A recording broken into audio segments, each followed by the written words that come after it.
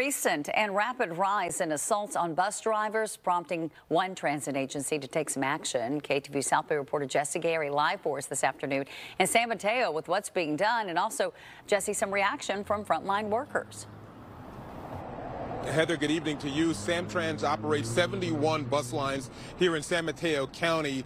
The busiest ones are along the El Camino corridor, which is just off to my left. It's here where officials say drivers are facing increasing acts of violence.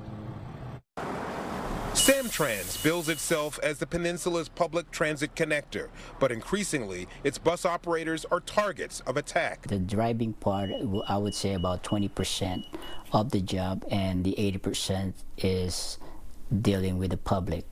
That's what makes it very difficult. 22-year employee Ernie Solero is not only a union president, but also a bus operator. He says the district's 320 drivers routinely face verbal and physical assaults, with some passengers even spitting on them.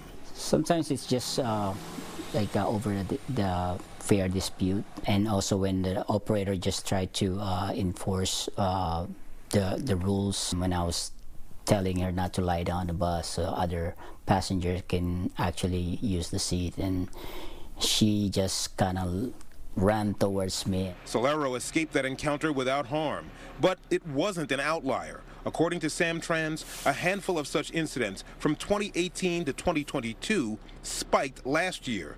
There were 14 cases of assaults against bus operators in 2023. This mirrors a national trend that's really concerning, and so it's our mission to prevent as many of these assaults as we possibly can. The district is installing see-through protective barriers around the driver's compartment to help reduce the risk of violence. Additionally, SamTrans board days ago approved enacting a new code of conduct and enforcement policy.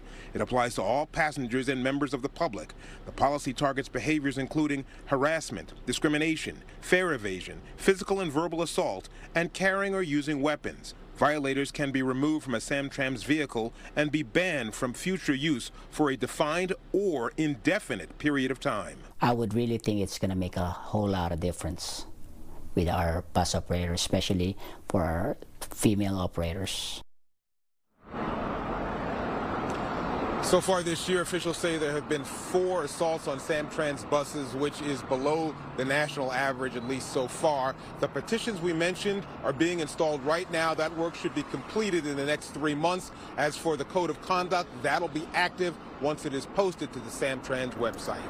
We're live in San Mateo this evening. Jesse Gary, KTVU Fox 2 News. Heather, back up to you. Yeah, we'll see if those things do in fact work. All right, Jesse, thank you.